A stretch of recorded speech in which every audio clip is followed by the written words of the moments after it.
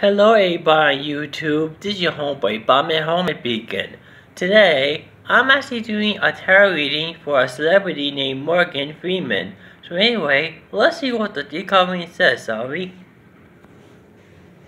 Okay, our first card for his reading is the Prince of Wands. This card means that Morgan Freeman is going to be very excited and adventurous in his life. Our second card for his reading is the Three of Wands, better known as Virtue.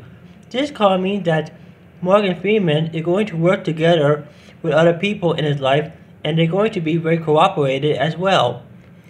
And our last card for his reading is the Three of Cups, better known as Abundance.